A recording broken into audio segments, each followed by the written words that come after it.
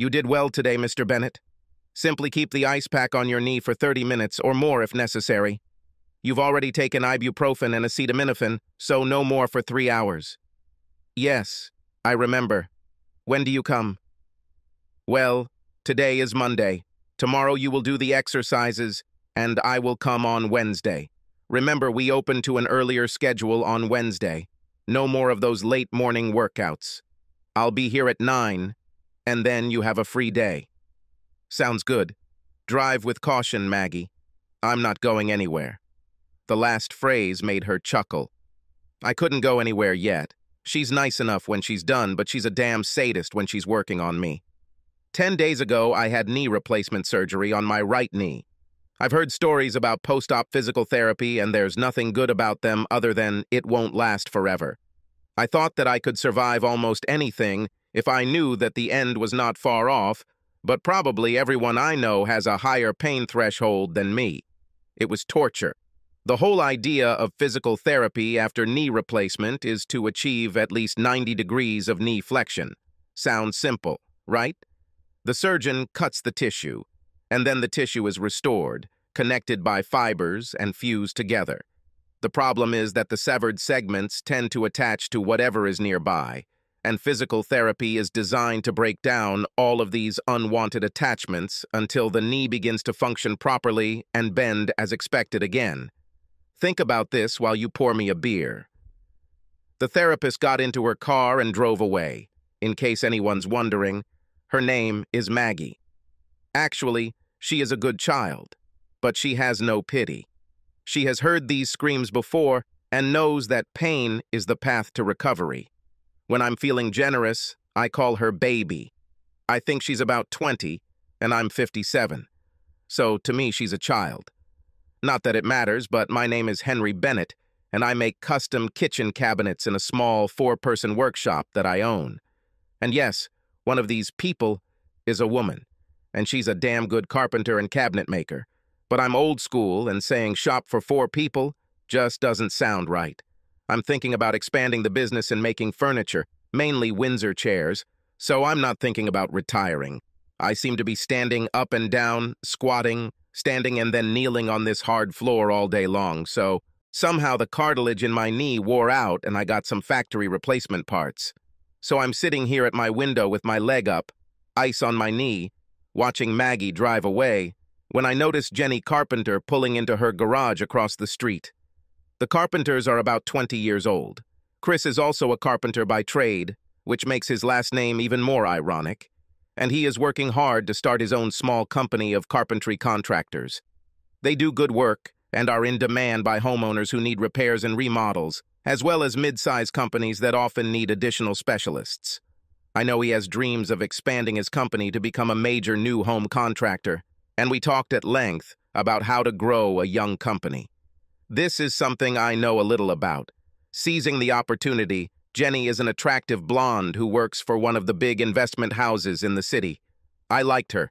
I thought to myself, they really are the perfect couple, when he saw a black BMW approaching her driveway.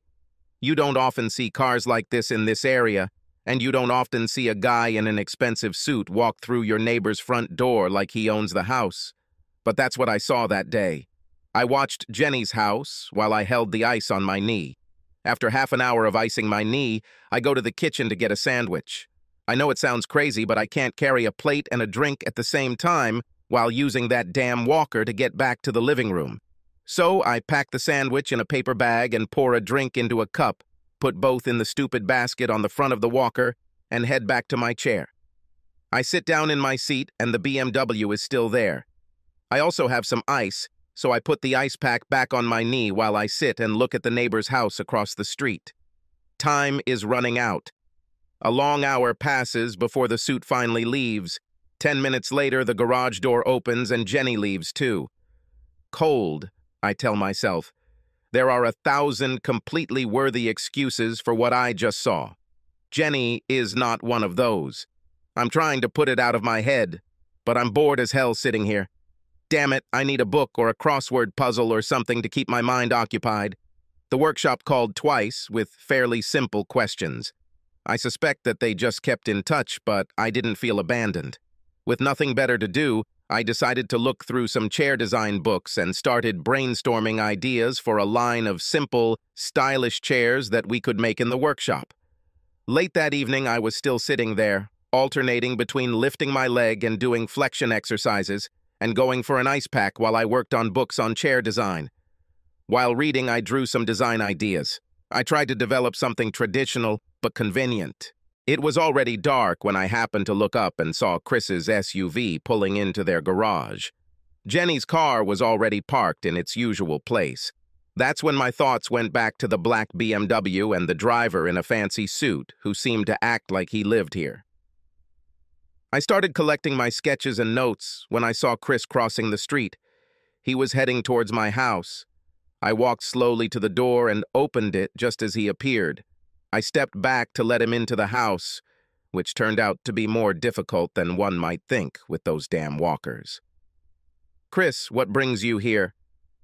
"Well, Jenny thought that since you're recovering and can't spend much time on your feet, you might like a home-cooked meal. So she packed dinner for you and sent me across the street to deliver it." I laughed. "I like your girl." As we slowly walked back to the kitchen, I asked, "And what has your beautiful wife prepared for this tired old man? First of all, you are not old." "But tired?"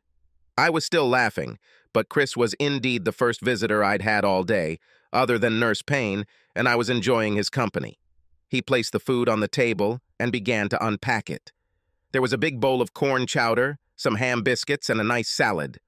"My God, there's enough here for both of us." "Oh no, no way. If I eat even a piece, my wife will find out and I will have a lot of problems. It's all for you." I admit that I was smiling now. "I think there's enough here for dinner and tomorrow's lunch. Please tell your beautiful wife thank you. For me. Now, may I offer you a beer before you make that long, arduous trek home?" Chris smiled. He knew my gratitude was sincere. "No, she will wait for me. I'd better go. I'll try to come by tomorrow evening." "I will be here. I have nowhere to go for the next few weeks." Just as quickly, I walked Chris to the door, shook his hand, and he left. As I watched my friend walk towards his house, I thought about the value of good friends and caring wives. I'm sure I'm wrong about her, I thought. She's not like that. That evening, I enjoyed dinner. I also felt like I was getting somewhere with my drawings and notes, so I spent the evening watching TV and reading, and also consumed another bag of ice. Then, after taking more ibuprofen and acetaminophen, I went to bed. Tuesday passed largely without incident. I made a simple breakfast of yogurt and granola with a glass of orange juice, took some ibuprofen and acetaminophen, and then took the coffee to the chair in the living room. I sipped my coffee for about 20 minutes, letting the pills take effect, and then began the unpleasant task of exercising my new store-bought knee. No pain, no gain. My exercises start with a series of simple movements, such as leg lifts and ankle kicks. I then begin to bend my knee while lying down, and when I'm ready, I use a band to pull my ankle toward me, forcing the knee to bend. I do the reps, and by the time I'm breathing like a long-distance runner, I'm ready to stop and ice my knee. The work is not hard, but it takes a lot of discipline to pull that tape, knowing that it will hurt like a son of a bitch. For the next half hour, I settle for supporting my foot and applying ice. By mid-morning, I'm ready to continue my day and get back to working on the drawings I started yesterday. Sitting by the window, I work and watch the world.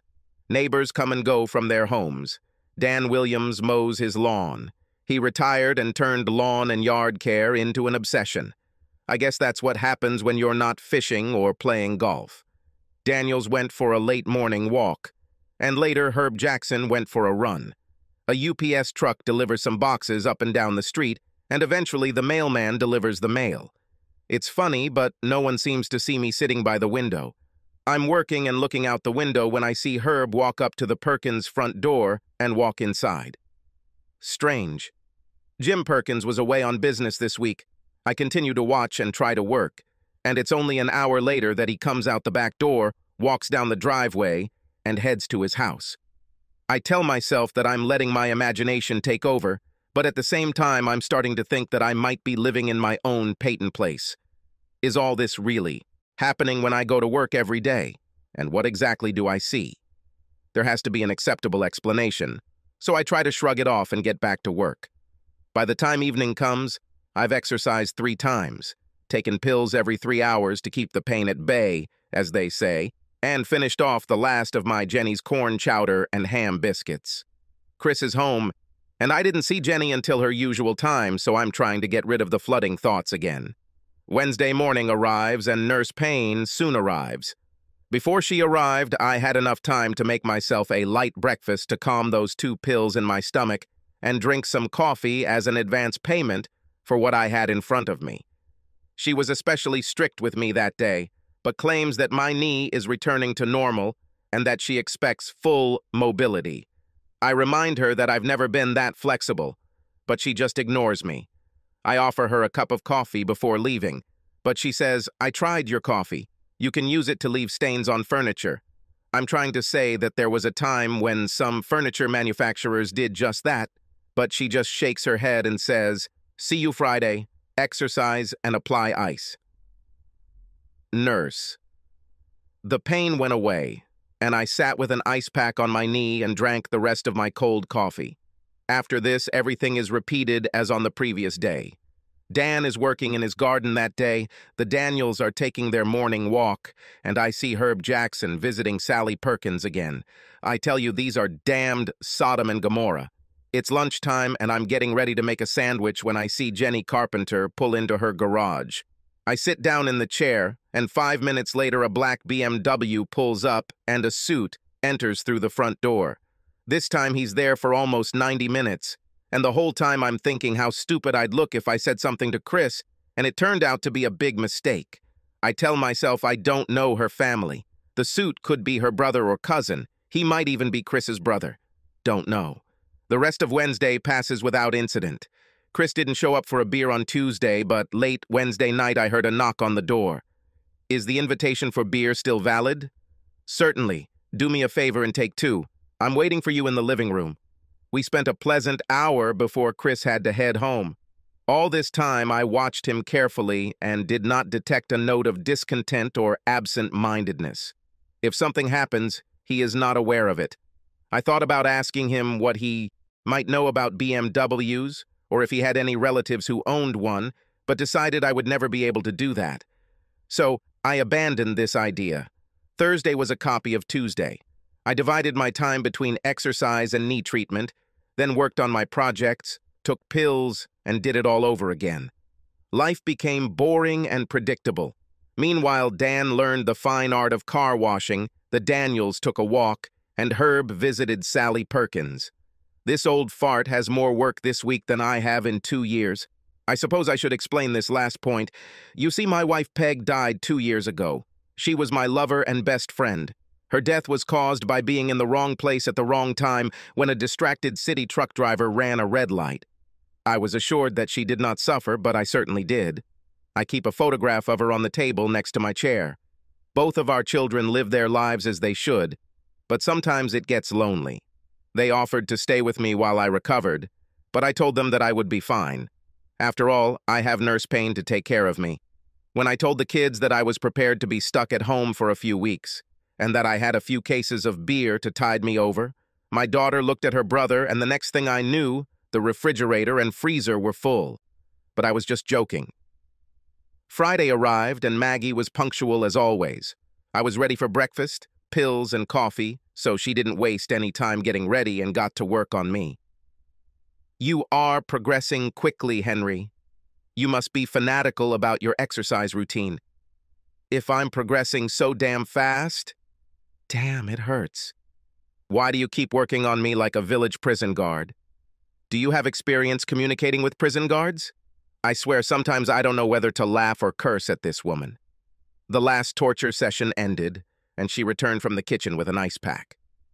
I know that the weekend is approaching, but I want you to continue your exercises on both Saturday and Sunday. I took a deep breath and nodded. Then I'll see you on Monday, okay? Fine. There is no enthusiasm in your words, Henry. Are you becoming immune to my charms? Okay. That made me laugh a little, and I gave an answer that I later regretted. Have a good weekend, and I'll buy new locks for the door before Monday. She giggles. Next week, we will start working with the cane and try to get you off the walker. I liked the sound of that. Agreed. This passed for a joke on Nurse Payne, and she left with him. Friday dragged on like every day. Dan was trimming the bushes in front of the house, the Daniels were walking, and Herb visited Sally Perkins. I was thinking about how life had become so terribly predictable when a black BMW pulled into the carpenter's driveway.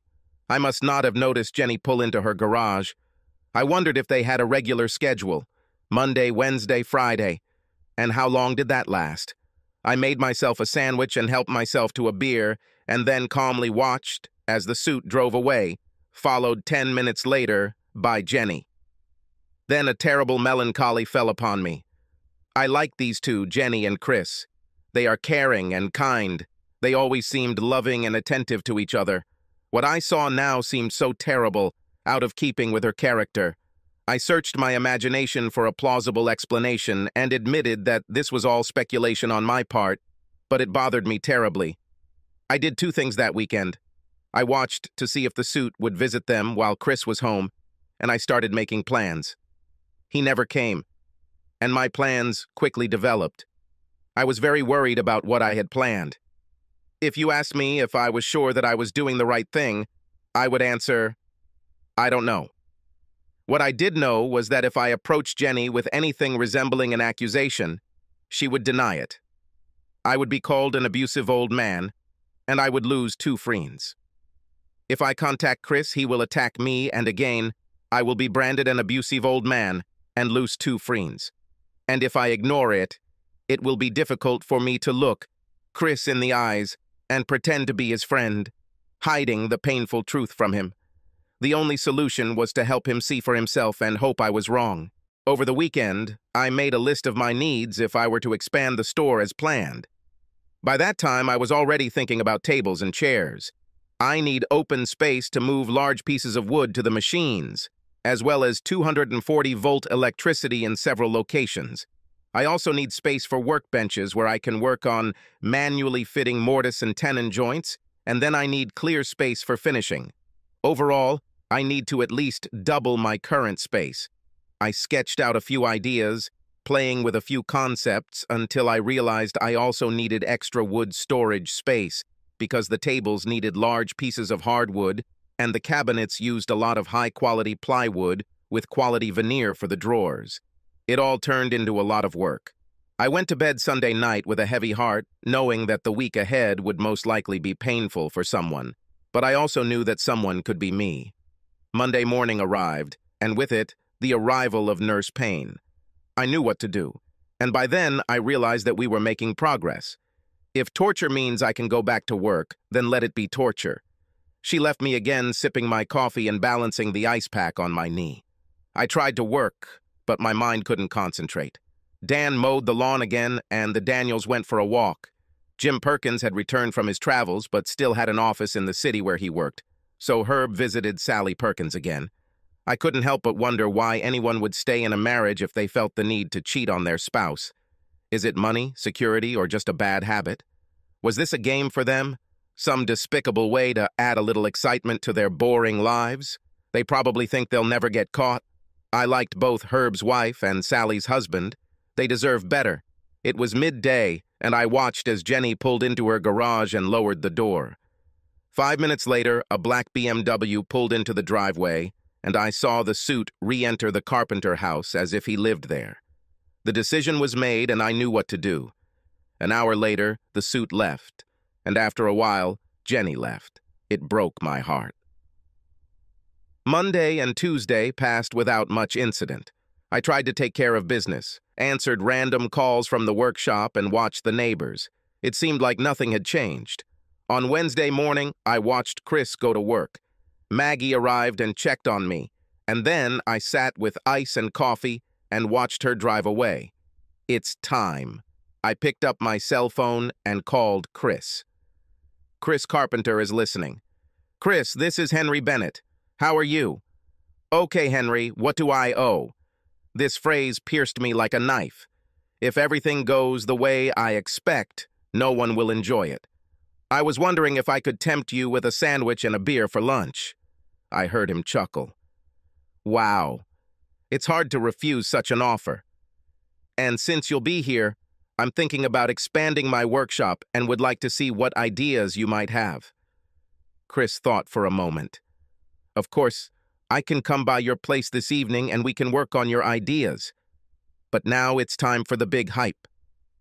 Actually, my children are going to come to visit today, and I already have everything ready. I was hoping you could come today at, say, 11:30 or noon. I hated lying to him like that. Of course, why not? I could use a break from my routine. Okay, I'll come by lunchtime and we can talk about the new workshop. Great. See you. I felt like crap. There are a dozen ways this could go wrong, from Chris calling his wife, Jenny, and the suit not showing up today, her seeing Chris's car in my driveway, and so on. I was sure that I could claim ignorance anyway, but wouldn't that make me a coward? Unfortunately for everyone, Jenny and the suit turned out to be just as predictable as the rest of my neighbors. Chris arrived around 11:45 and joined me in the front room. I laid out all my notes and drawings, and after Chris brought us each a beer from the fridge, we settled down with sandwiches, chips, and a cold glass. Then everything went according to plan. We sat down at a table near my front window and began going through the list of my needs as I saw them. I showed him a drawing of my current workshop and started showing him sketches of what I had in mind. At 12:05, Jenny pulled into her garage. Chris watched her for a while with a slightly confused but happy smile on his face. And then we resumed our conversation and were in a fairly productive stage of making plans when a black BMW pulled into Chris's driveway at 12:10. Chris was talking and suddenly stopped when a suit came out of the car and walked through his front door again as if he lived there. I silently watched my friend and waited. He tried to return to the drawings, but to no avail. I guess about 10 minutes passed as Chris tried to talk, studied the plans, but went back to watching his house until my friend said, "Excuse me."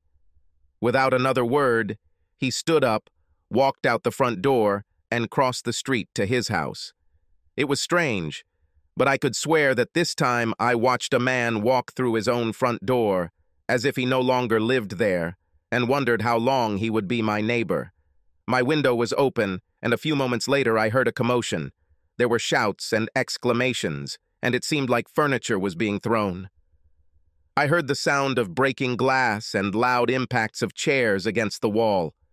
Shortly after, a scantily clad suit ran out the front door, jumped into the car, and sped off. After this, there was silence. Time passed, and just as I was starting to worry that Chris might have hurt his wife, he walked out of his house the same way he entered it and walked back across the street to my house. He just plopped down on my couch with that 1,000 miles look I've heard about and didn't say anything. I decided that my task was to wait until he was ready to speak, and at the right moment he said, "This bitch had sex with him in our bed. Can you believe it? It's Jenny, of all people." I stood up and handed him the rest of the beer and said, "Here, have a drink and I'll get you some refills." He drank it in one gulp. Thinking he needed to talk, I asked, "You saw them?" He just nodded. "Are you sure that all this is by mutual consent?" He spoke as if he were in a daze. I heard her. She was a voluntary participant. Despite all my observations and plans, I did not know what to do next. So I brought Chris a second beer and sat back down to be the engaged listener I assumed he needed. Finally, he began. "A husband should never expect what I saw. My wife was naked with this idiot. She made all the same sounds as with me, only louder. She enjoyed it. Then Chris looked at me and said, 'I saw him when he got off her. There's nothing special about it.' This was meant to be a leisurely discussion, and I needed to let my friend talk as much as he wanted. When he was silent long enough, I said, 'I heard a lot of noise, as if glass was breaking and furniture was being thrown. You haven't done anything that you regret, have you?' 'No.' Then, after a pause, he said, 'No, except for marrying this cheater.' At this time, I saw Jenny's car slowly backing out onto the road. She seemed to hesitate for a while and then left. I think I just saw Jenny drive away. Yes, I told her to get her cheating ass out of the house." Chris's hands were shaking and his complexion looked like death. I knew that the next phrase would sound bad, but it had to be said. You need time to come to terms with what just happened. It may not be the end of the world. I'm not saying it will be easy, but I know that the girl loves you. Maybe you can make the relationship work when you have some time to think about it. The look he gave me was not reassuring. That's when I made my big mistake. Thinking that misfortune loves company, I blurted out, "You are not alone. Herb Jackson visits Sally Perkins' house every day while her husband is at work." Chris just shook his head in disgust and muttered something under his breath. Then he turned to me. "You knew, didn't you? Is that why you asked me to come today? What's the matter? Does this asshole really show up every day like clockwork?" I tried not to interfere, but you can't refuse Chris. "Well," with great reluctance I replied, "Mondays, Wednesdays, and Fridays, as far as I can tell." "For how long?" Chris's rage grew. "Last week, and now this week. I don't know how long this has been going on. For a while, I stopped worrying about Jenny and started worrying about myself." Chris showed signs of being beaten, and there was anger in his eyes. I remember thinking, this is what happens when a wife cheats on her husband. She strips him of his pride, and then his anger takes over. For a moment, Chris's anger seemed to dissipate as my friend buried his face in his hands and began to sob. At that moment, I was overcome with regret, and again I wondered if I should have just closed my eyes and let things happen as they were meant to, but these idiots were parking their car right in front of the house where all the neighbors could see it. What did they expect? At least Herb is trying to be a little standoffish, although I don't respect him for it anymore. After that, there was a long and mostly quiet hour as Chris drank his second and eventually third beer. I tried to find a way to reassure him that his action was justified while reminding him that she loved him, even if it didn't seem that way right now. I don't know how successful this was. Using his cell phone, Chris informed the office that he would be out today and eventually went home after I invited him to stay as long as he wanted. He just shook his head and said, "Sooner or later I will have to face this, and it's better if it happens sooner." He left his car in my driveway and returned home to a broken man. An hour later he returned and I poured him another beer. He said, "I cleaned up almost all the mess." Perhaps there are still shards of the broken mirror in the carpet. When I asked how the mirror got broken, he smiled. The son of a bitch ducked down. The chair missed him and hit the mirror. In a stupid attempt to support him, I said, "I was surprised that he was able to leave on his own." "Yes, I'm sorry about that. So that's good. You don't want to end up in jail because of this asshole." He just shrugged and shook his head as if he didn't know. We sat and drank until the evening. I reheated some leftover roast in a failed attempt to sober up, and Jenny never came home that night. Then, long after dark, Chris made the lonely journey to his home. Chris's car was still in my driveway Thursday morning, so I called him at home after the allotted time, hoping he might be up and sober. He didn't answer the first time, but called back half an hour later. He was in the shower when I called. I asked him, "Would you like to have breakfast? I can cook, or you can take us somewhere." "Why don't I go? Are you able to drive?" He just laughed sadly and said, "Yes, I can drive a car. I'll be there in 10 minutes. He kept his word and was at my door 10 minutes later. We stopped at a diner in town where I decided my job was to just listen if he wanted to talk. There were other people around us, so we were quiet. Jenny called late the night before, trying to apologize. She spoke through tears, and to Chris's credit, he kept himself under control. He wasn't ready to meet her, so she said that when he was ready, she would be at her sister's house. After that, I heard little about their confrontation.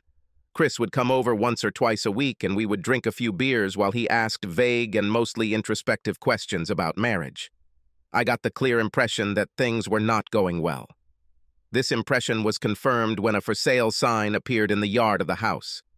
He said they were getting a divorce, and that he was grateful that they didn't have children yet. The most telling thing he said about this was that in therapy, Jenny admitted that she was very good at separating her life, and that her lover had nothing to do with their marriage. Chris just shook his head and muttered, "You damnly are." And that was the end of our conversation. He learned that the affair had gone on longer than he could forgive. It was sad to see their marriage fall apart, and I asked myself many times if I should have just turned a blind eye to it in hopes that Jenny would wise up and Chris would never find out. Inevitably, I asked myself how I would feel if I were Chris, and each time I decided that I would hate the friend who kept this secret from me. Jenny and Chris divorced and went their separate ways. It was years before Chris confided in another woman, but when he did, it seemed like a good choice. He met a widow his own age with small children, and she knew what loyalty was. Chris always wanted children and took to fatherhood like a duck takes to water. We remained friends, and he built an extension to my workshop. As for me, I never married again. I already told you that my wife died 2 years before the knee surgery. She was everything I ever wanted in a partner, and I miss her to this day. I decided that being alone was my limit, and I no longer tempt fate. However, I have several friends who don't have any complaints against me, can't get pregnant no matter how hard we try, and still like to sleep with a man from time to time. Yes, menopause is our friend. I have a good job, great kids, and company when I want it. Life is good. However, life is not so good for Herbert Jackson alone. It all happened about 2 weeks after Chris discovered his wife with that suit. I was sitting at my window. By that time, I was already able to get around quite well with the help of a cane and divided my time between the office and home. I wasn't ready to work in the workshop yet, but I was gradually getting there. I was reviewing plans for a kitchen remodel and putting together an estimate when I heard the familiar sound of glass breaking and furniture hitting the wall. I looked at the Perkins house and saw a naked Herb Jackson running out the front door and running down the street with his pants in his hands, followed by Jim Perkins swinging a baseball bat. I told myself, another one caught. Jim seemed very motivated, and I estimated Herb's chances of making it home were no better than 50-50. I never found out who tipped off Jim Perkins, but I suspect it might have been a very angry carpenter who lived nearby. A week after that, I finally returned to the workshop, worked late, and thanked Providence that I no longer sat at my window and watched the lives of my neighbors in my own Peyton place. Subscribe to our channel so that your second chaff doesn't cheat on you, and go ahead and listen to the next story, because this story is nothing compared to the next one. If you're under 18, don't even think about listening to the next one.